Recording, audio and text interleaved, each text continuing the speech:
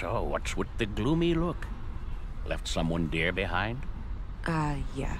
You could say that. Been there. So, Nordson, eh? You better buckle up. We've got some nasty weather coming in. I heard. Sadly, caring about storms is a luxury people in my line of work are rarely afforded. Oh, and what kind of work is that? Special Agent, Violent Crimes. Central Bureau. Well, shit.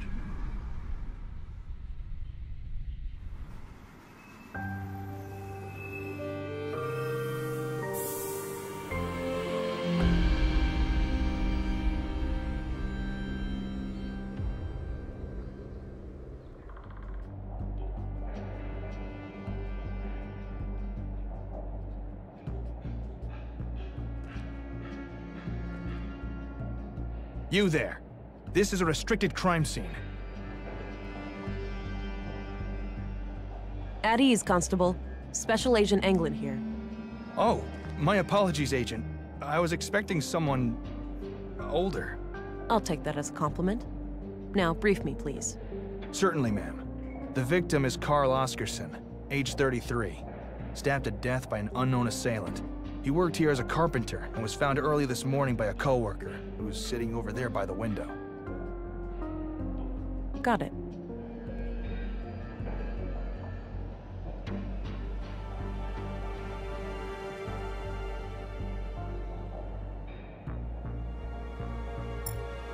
Sorry about the state of the crime scene. We're not used to this sort of thing.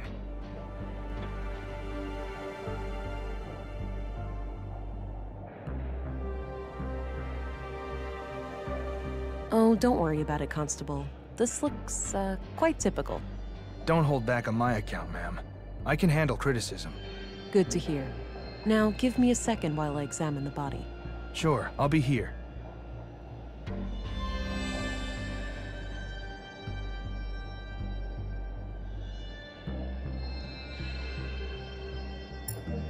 So, is this where you use your X-ray vision?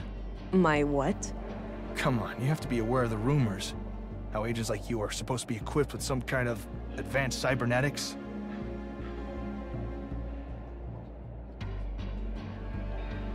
Let's just say I'm good at what I do. We'll leave it at that. Oh, didn't mean to overstep my boundaries. Hush, hush. Got it.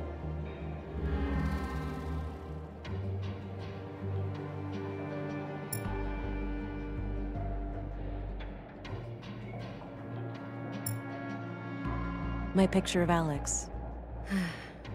I miss him.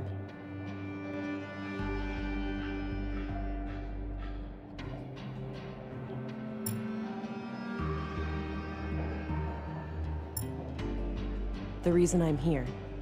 I need to gather as much evidence as possible and try to get some kind of lead on the killer. My service pistol. It fires conventional projectiles using magnetic propulsion. It's loaded with 600 rounds of compressed alloy ammunition. The battery's the limiting factor, lasting for about 80 shots in quick succession. All right, we've got multiple knife-sized stab wounds to the chest. I don't see a murder weapon, so I take it none was found at the scene? That's right. All knives and sharp tools in the building have been accounted for, too. It looks like the victim was attacked directly from the front. I don't see any major defense wounds, so this was either a surprise attack, or the victim knew the perpetrator. What about any potential suspects, Constable? Did Carl have enemies? None as far as we know. He seemed to be well liked among the guys here, but the man who found him might know more. There was a photo in his chest pocket.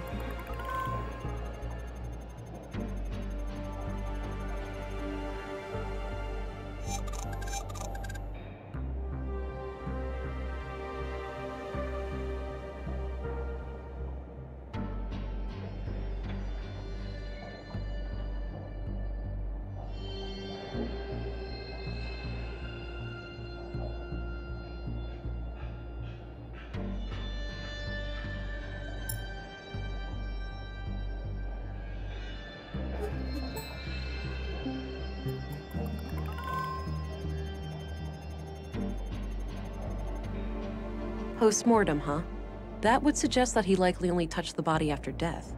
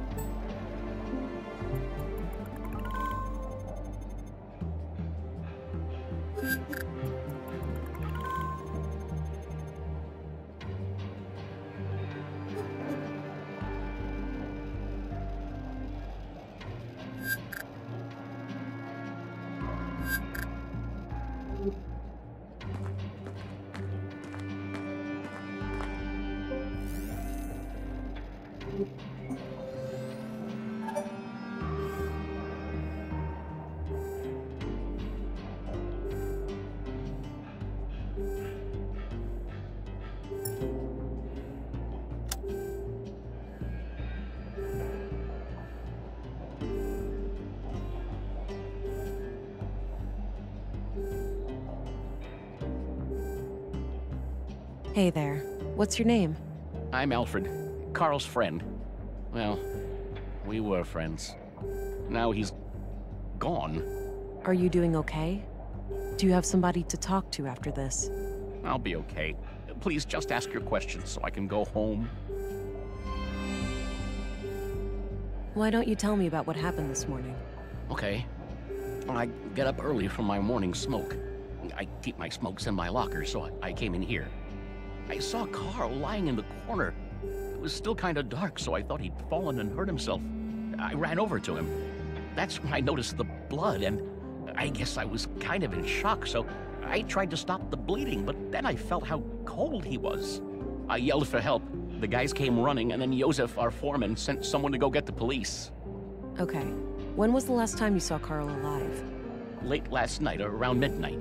He stayed up with us playing cards, which is unusual. Unusual? How so? Well, it was rare for Carl to stick around in the evenings. He usually went out by himself. Oh. Do you know where he used to go? No idea. He didn't talk much about that. Maybe he went to the canteen to meet some friends. Anyway, Carl seemed a bit anxious last night. He seemed distracted. Got it. Thanks for the info. I should look at it myself first. That's enough questions for now. Okay. A row of personal lockers for the workers here.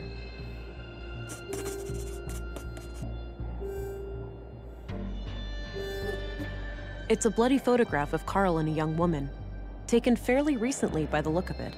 He's holding hands with the woman, but I can't discern her face. Too much damage to the photo. She's wearing a brass necklace. Could be relevant. A few more questions, if I may?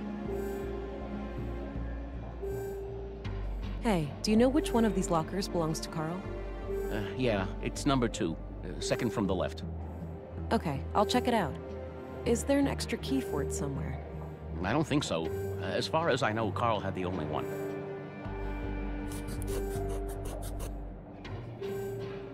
Have a look at this picture. Do you know who the woman is? Yeah, that's just some old girlfriend of Carl's from ages ago. Is that so? Guess the guy aged well. Any other questions?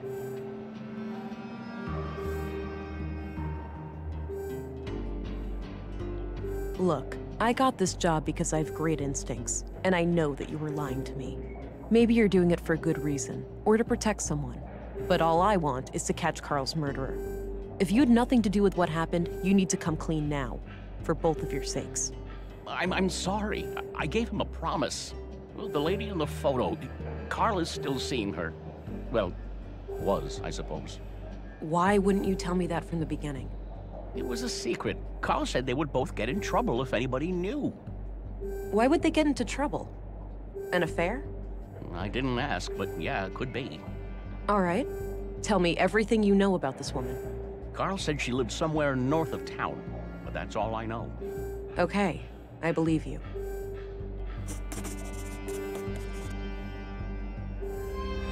Can you tell me a little bit about Carl? Sure. I've known him since I started working here 4 years ago. We instantly hit it off. He had a great sense of humor. He used to be so cheerful, you know? Always kidding around, always with a smile on his face. But then about a year ago, something happened. He became absent-minded and humorless. I know people can change, but this came seemingly from nowhere. Huh. What do you think caused the shift? I'm not sure, but maybe something to do with his secret relationship? Perhaps all that secrecy started to take its toll on him.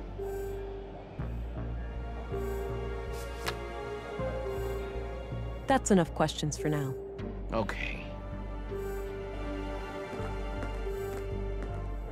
Looks pre-collapse, basically a glorified corner lamp. There's a coin slot on the side with a coin stuck in it. I can probably pull it out, using some extra strength.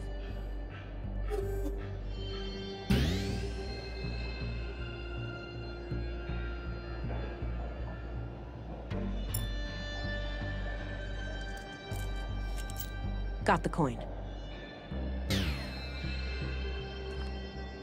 Hey, I'm gonna go check out the dorm. Where's Carl's bed? Turn left and then go straight. I left the light on so it'd be easy for you to find. Gotcha. Be right back.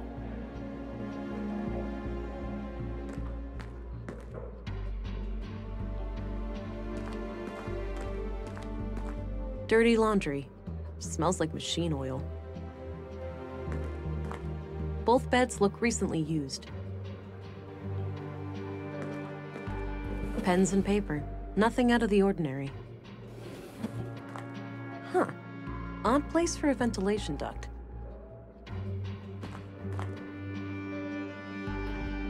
Clean clothes and sheets. Nothing interesting.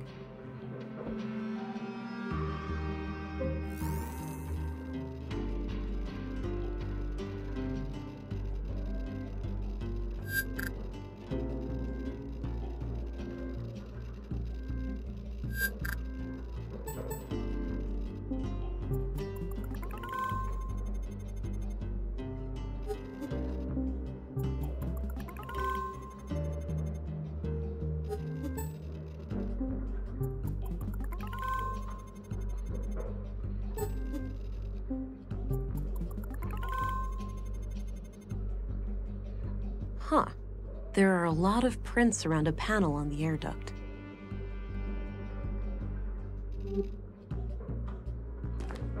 The panel is screwed on tight. I'll need some way of getting it loose.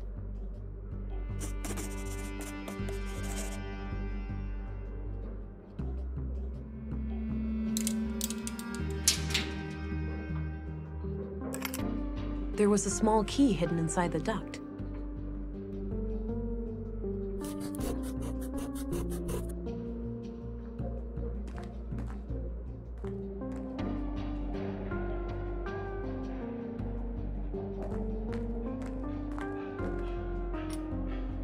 Doesn't fit. Guess it's for something else.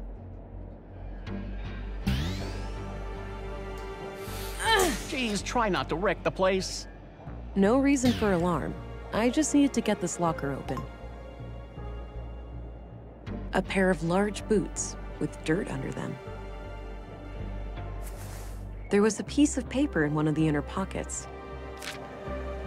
The note looks like it was written by a woman. It reads, "Hi, doofus. You're registered now. Go try it out. Remember how you totally flipped the day I first came to Nordsund? Kisses."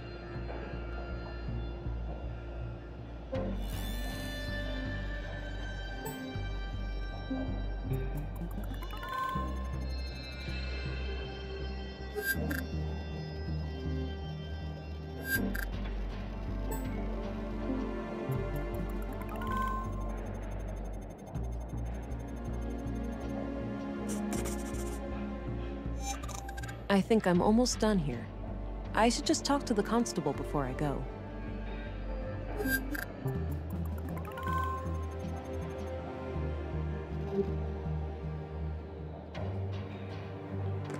Do you know who wrote this note to Carl?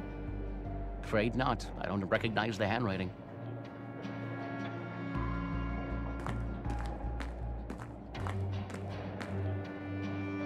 Hey, I think I'm done here.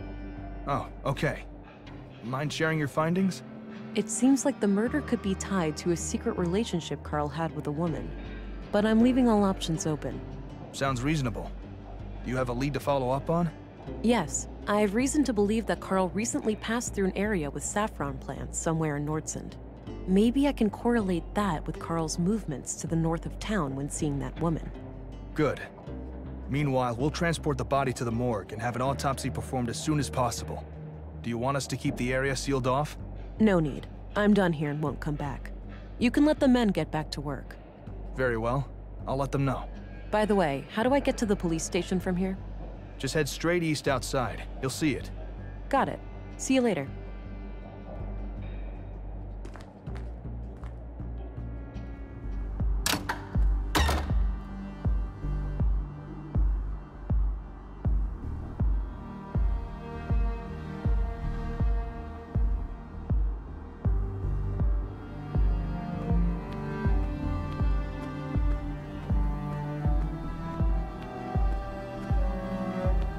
Hello, Deputy. What are you guarding? The residence of the first murder victim. The commissary told me to direct you to his office before going upstairs. I see. I'll go find him and come back later then. Sounds good, Agent. Hey, what's happening here? Bit of an electrical problem with some fallen power lines. It's being taken care of, but it'll be a while. So I can't enter the museum? Well, you can, but only if electrocution is something you enjoy during working hours.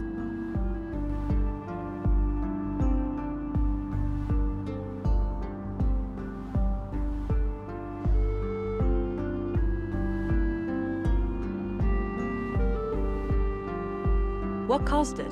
Did someone mess up, or was there some kind of environmental damage? Oh, we've had a windy week. An old tree fell down and ripped down a major power line. It's in a tricky spot, and due to how the grid is built up, I can't cut the power safely without affecting half the town. Sounds like a flawed design. Is that typical for electrical grids these days? Not really. This power grid is quite old, constructed shortly after the collapse. That meant they had to improvise.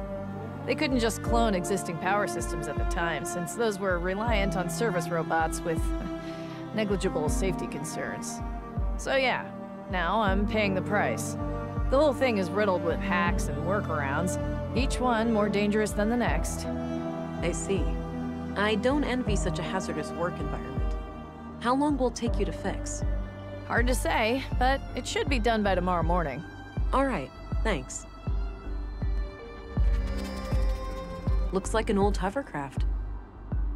I don't need to go down to the ground right now.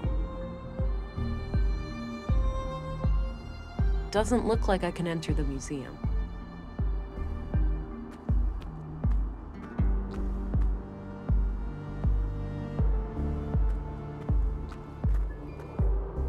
All right, so this is the town square. That building with the emblem must be the police station.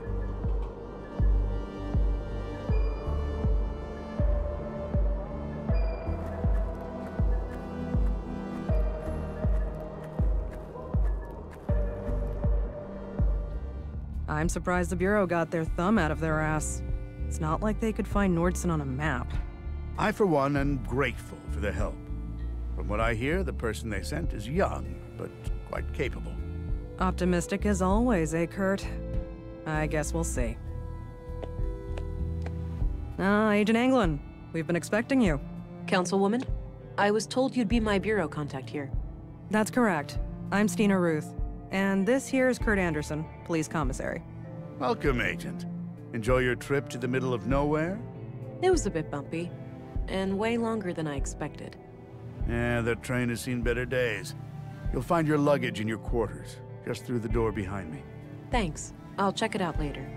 So, you were probably confused as hell when we sent you straight to a crime scene, right?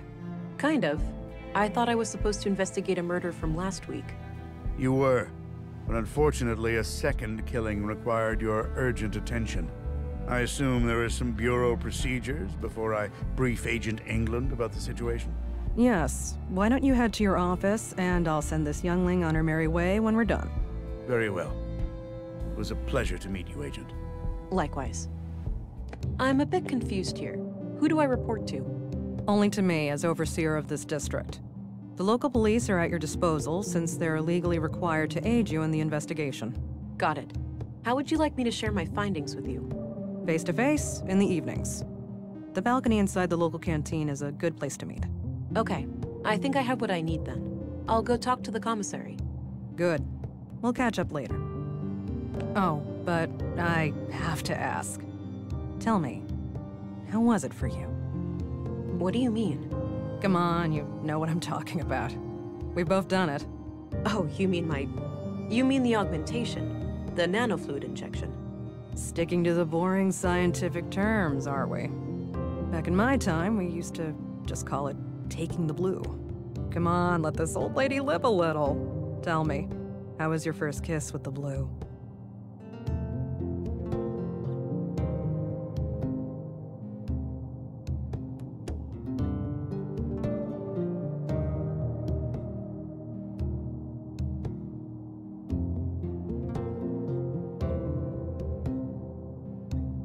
A sense of enlightenment and acute awareness washed over me. A crystal clear lucidity I had never felt before. I remember that moment like it was yesterday. What I wouldn't give to feel like that again. No side effects, I hope? We wouldn't want you to get compromised in dangerous situations. Not yet, but I know what to look out for. Mild hallucinations, nightmares, burning sensations in the limbs, the occasional migraine. Things like that. Yeah, that covers the usual suspects. All right, I think you're good to go then. We shouldn't keep the commissary waiting.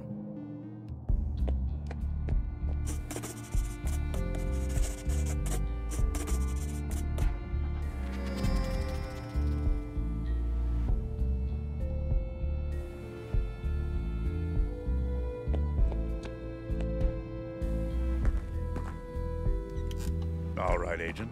Would you like me to brief you about the first murder? Yes, please. Maya Strand, 41 years old, the caretaker of the Nordson Museum. She was found by the janitor on the floor near the exhibits early last Wednesday. Just like Carl, she was stabbed. No witnesses, no evidence. Killer practically a ghost. No signs of a forced entry, so either the entrance was open or she let him in herself. What about her residence? Anything out of the ordinary in there? Nothing, as far as we could tell. But we left the place as we found it if you want to have a look. She lived upstairs from the museum. Noted. The crime scene is no longer intact, though, correct? Afraid so. The museum is important to Nordson, so we had the place cleaned out pretty quickly.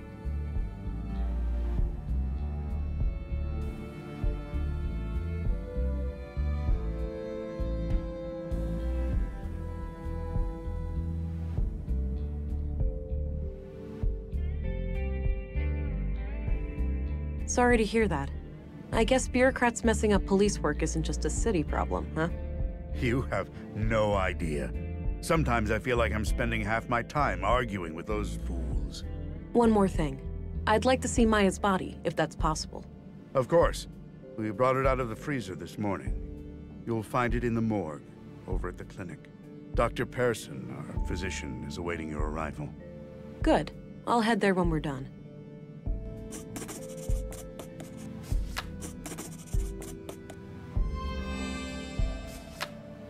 That's all I needed. Very well.